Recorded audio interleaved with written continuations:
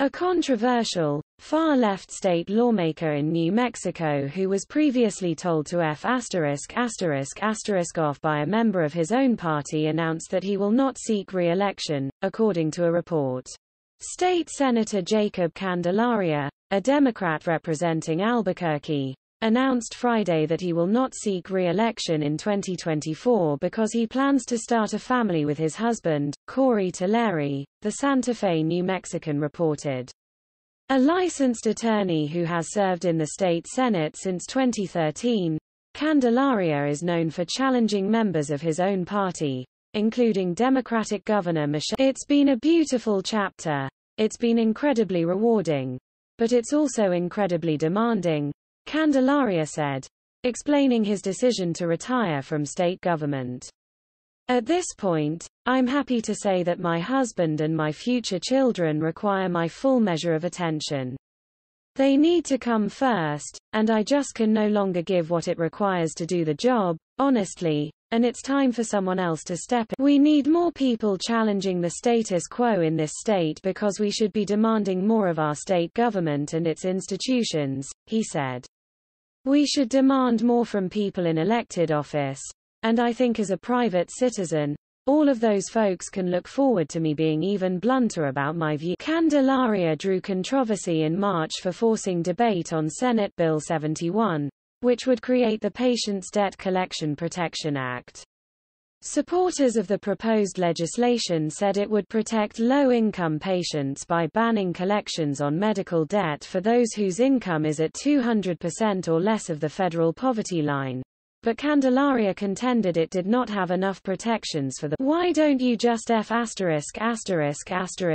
and put an amendment on like the rest of us?"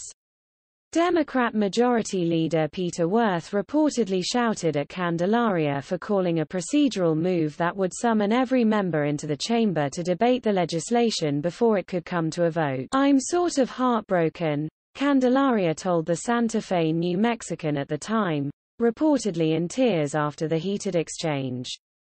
This is a low day for the New Mexico Senate. In June 2020, Candelaria reportedly livestreamed himself without a mask participating in Black Lives Matter demonstrations which swept across Albuquerque following George Floyd's death. He offered free legal services to anyone who was detained or arrested during the riots, Cobb reported. Months later in October 2020, Candelaria lambasted hundreds of protesters, many of whom were seen waving flags that supported President Donald Trump, for gathering near the State House. The protest was meant to denounce the governor's continuing pandemic-era restrictions and demand the reopening of the economy. At the time, New Mexico health officials had banned gatherings of more than 5 people and mandated masks in public, with a variety of restrictions. After criticizing the protest during a TV appearance, Candelaria claimed he received a series of telephone messages laced with profanity and homophobic slurs. One male caller accused the state senator of not knowing what it means to be an American and said, "We're going to get you out one way or another." Candelaria claimed he waited 13 hours for the New Mexico State Police to respond to his call reporting the purported death threats. The state Republican Party later released video from one of the investigating officer's lapel cameras showing the state lawmaker of being an elitist and insulting and berating police, the Albuquerque Journal reported. It shows Candelaria inside his apartment asking the officers to escort him and his husband to their car so they can flee the city.